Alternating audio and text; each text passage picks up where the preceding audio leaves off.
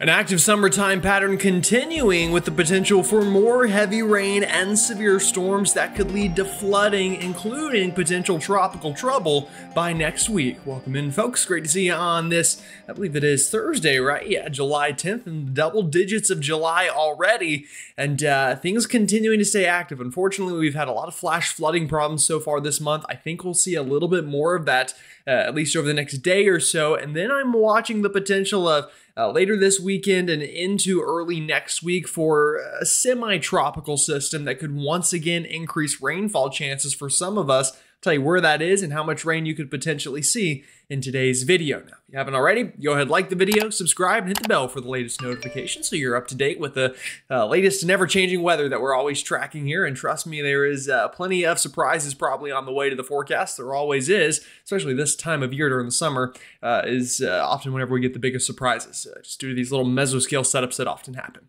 All right, let's dive on into things, and we're going to zoom things out a little bit, take a look at some tropics and the continental United States.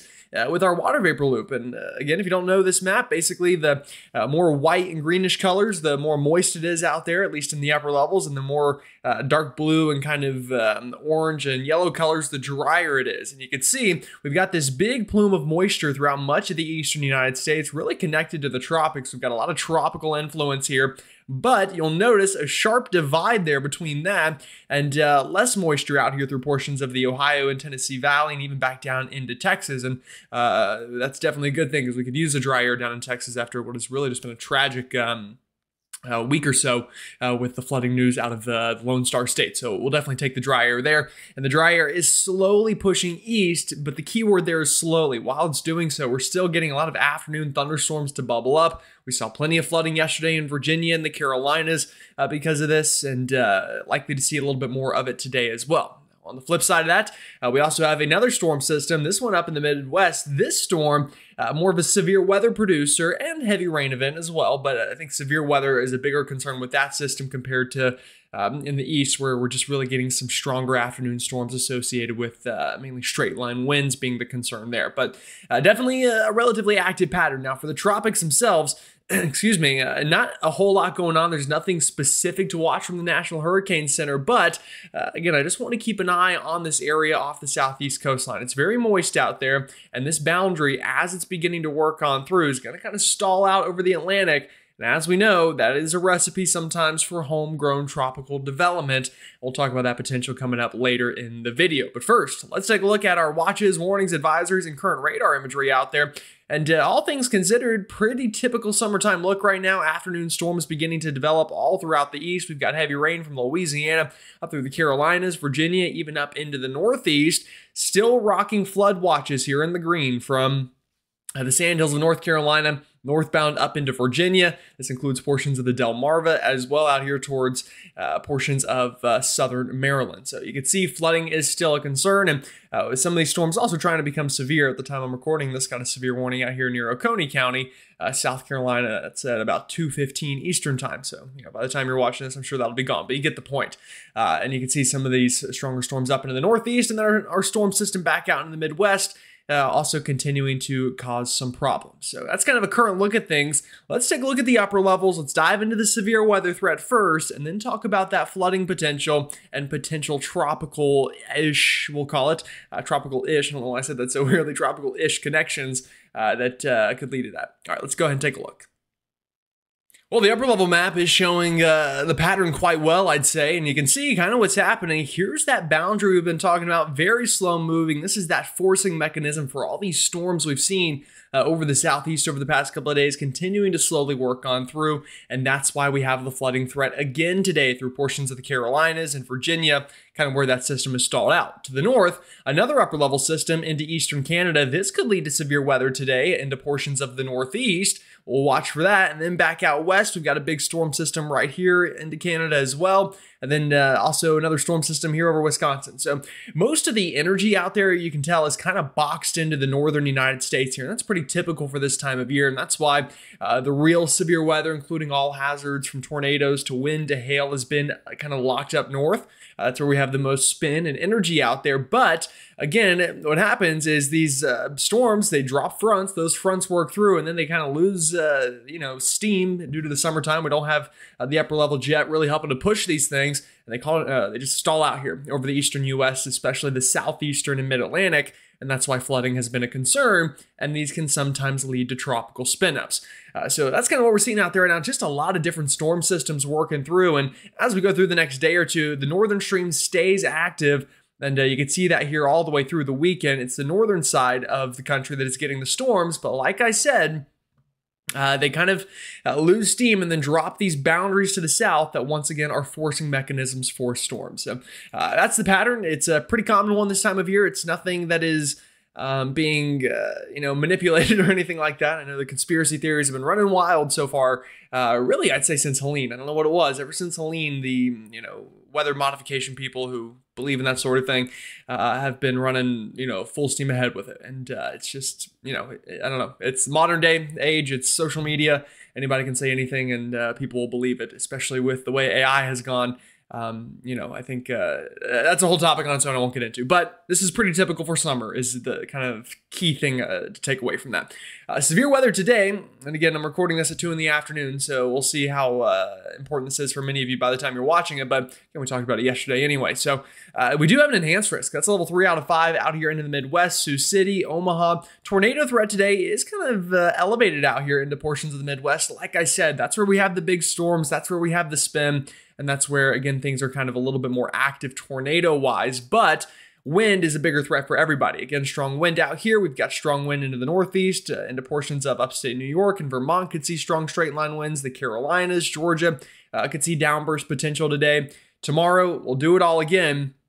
A ribbon of more of an all-hazard severe weather risk from southern Michigan, Detroit, Lansing, over to South Bend, Chicagoland, up into Rockford, Davenport, Burlington, and even into Kansas City and Topeka in this slight risk for tomorrow. The tornado threat tomorrow, still present out here with this storm system in the Midwest. I've said it already, I'll say it again, more spin out here means higher in tornado potential, where in the east, as we go to the wind side, you'll notice that's the main threat we're watching here through the Appalachia chain, is strong straight line winds with any of these storms, and then obviously the continuing flooding threat as well. Final day, that would be day 3, if my math is correct. That would be, let's see, Saturday. You can see 2 areas we're watching for some strong storm potential, especially up here in the Midwest. I'd say we've got more upper level dynamics, so we'll watch that and see how it trends. I'll just pull it up on the fly here. Excessive rainfall is another thing we need to watch for today. Again, could see flooding potential from Iowa to Nebraska over to southern Wisconsin with that northern storm system, and then into the east with these very slow-moving storms associated with this boundary. Charlotte, Columbia, Florence, Fayetteville, up into the Triad, the Triangle, and into Virginia, and then also another elevated place up here towards Montpelier and Burlington. So that's kind of the other big threat we're watching. Tomorrow, we could watch for flooding again in the Midwest. The storm system also not moving very quickly, so we'll watch for severe weather and flooding there. Still flooding potential into the mid-Atlantic and southeast with these summertime storms that are slowly moving. And then for your Saturday, the flooding threat, unfortunately, again, trying to shift back down south into Texas. But the places that got hit the worst, Kerrville, Austin, in the lower risk of that. So we'll hope that we can kind of try to not repeat the same problems that we've run into, but definitely something we'll need to watch. All right, let's go ahead and take a look now at some mesoscale models, and then we'll start talking about that other flooding concern by next week with potential tropical origins.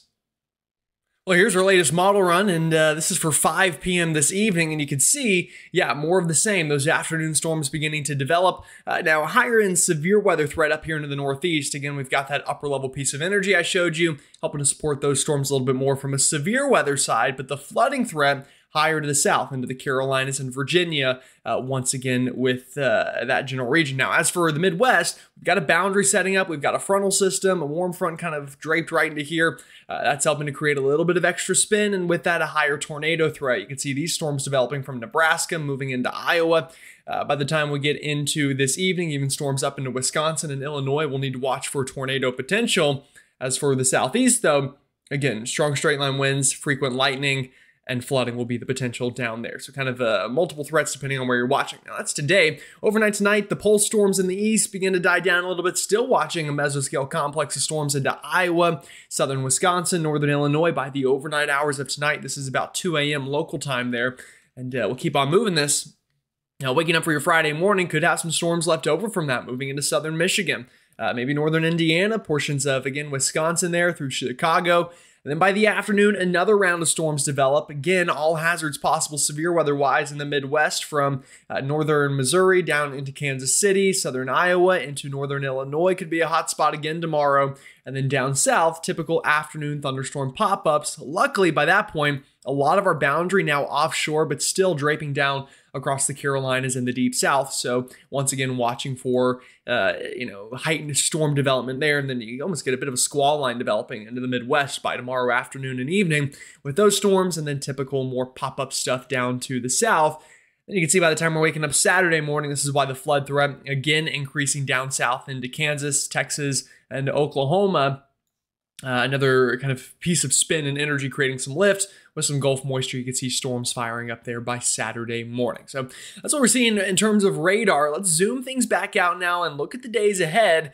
And again, you'll see kind of what I've been talking about here over the past couple of minutes.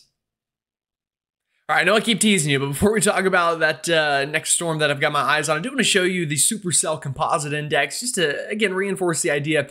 Most of the significant severe weather, and again, that doesn't mean flooding, that means your hail, your wind, your tornadoes, things like that, really continuing to stay into the northern tier of the country. You can see over the next couple of days, flaring up there into the Midwest. Looks like another storm this would be Sunday into Monday of this coming week, but all the ingredients staying up into the Dakotas, Minnesota, Wisconsin, Iowa, getting into Michigan, and at times creeping its way into the Northeast. But overall speaking, that's not untypical for this time of year, although I will say it's maybe a little more active than previous summers have been up that far north, but again, not atypical.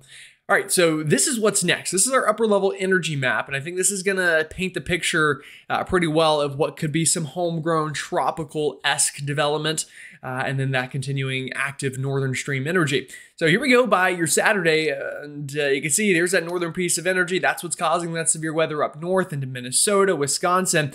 Now as that's happening, we've got our leftover boundary working offshore. So again, this is Friday.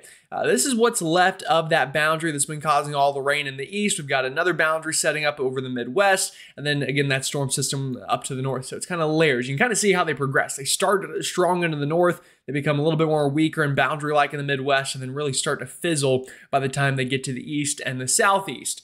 But notice right here, we've got a little dip in our contour value here. That's an area of some lower pressure trying to develop here by, Friday even, and by this weekend.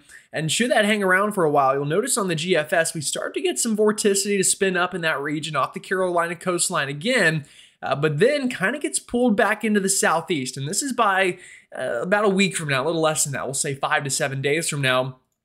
We've got an area of spin over the southeast. Now, is this going to be a tropical storm or a hurricane? Probably not, honestly, but as we found out with Chantal, you did not need a major storm to get big problems flooding-wise, and an area that's already been getting saturated recently by these afternoon storms. Should we get a little piece of energy down here like that, it's something we'll need to watch. And I'll show you the European. This is the latest European run as well from this afternoon. One of the reasons I waited on recording this video till a little bit later in the day today. Now, let's show you the same general idea. So there's northern stream energy, again, keeping the severe weather risk heightened up north. This is by early next week. Notice some vorticity trying to spin up here in the east. On the European, it's a little bit broader, it's a little bit further north, but same general idea. Some sort of kind of annoying, pesky little storm system tries to get going out there and kind of hangs around for a little bit, and that could absolutely increase flooding potential. By the time we get about a week from now, the European even gets a little piece of spin down into the Gulf. So we're going to watch that. We're going to keep an eye on it. I think that's the next potential storyline. Outside of the continuing active severe weather up north, but for areas down south and the tropics-ish again, that's something I'm definitely going to watch. All right, let's go take a look at a couple more maps, and then I'll let you go. Here's the latest run of the GFS American model, and we'll kind of, again, just go ahead and time it out for you. This is by this weekend. You can see still stormy up in the Midwest and into the northern plains, even the front range there of Colorado. It looks like getting some storm action to develop. Now, we get a little bit of a break, I would say, tomorrow, Saturday and Sunday into the southeast and mid-Atlantic. Not completely dry, but probably drier than yesterday and today was for many of us. Then you can see by the time we get into early next week, storminess beginning to rise again in the east, and we get this area of disturbed weather to develop into the southeast. By next Monday and Tuesday, you could see We've got that we're watching, and then a pretty feisty looking storm here again into the northern tier of the country. It looks like by next Monday or Tuesday here on the GFS. So those are kind of the two big storylines. You can see it just stays active into the southeast with that piece of energy, and then these big storms out west turn into fronts and slowly die out as they work east. And that seems to be the common theme that we're going to continue to track. The European model, I'll just briefly show it to you. Really the same thing, folks. You'll see. We'll pause it here by next Tuesday. We've got a southeastern piece of energy increasing rainfall, and we've got a northern plains storm system once again beginning to work back into the forecast.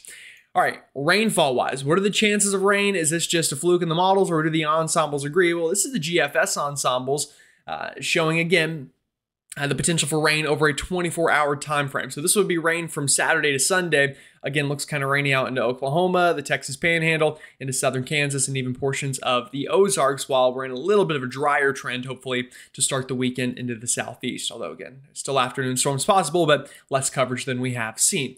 Keep it going ahead in time, and notice, again, by Monday, Tuesday, rainfall chances increasing down into Florida, into the Carolinas, seeing higher in rainfall potential. We've got higher in rain totals up into the Midwest with those storms that we were tracking.